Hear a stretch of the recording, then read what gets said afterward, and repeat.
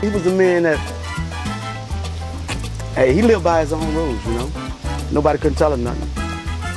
And in the end, you know, he died for what he believed in. He was a man for the people. He had a deep infatuation with Thelma from Good Times.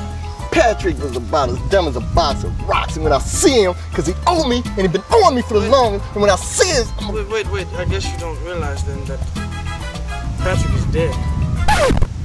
Oh, man.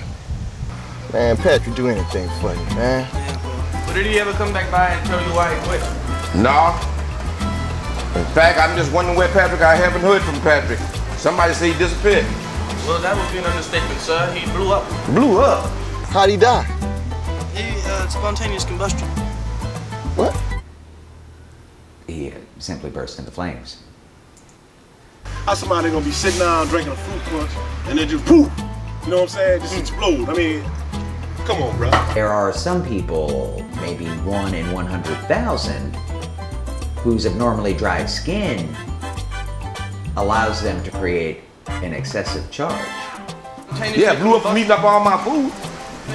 Well, probably had too much yeast in it. I always knew the brother was gonna blow up. I just ain't know he was gonna, you know, literally blow up.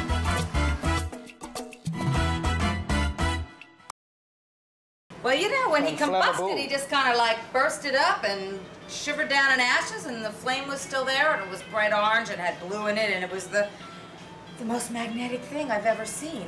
You just described Haley's comet.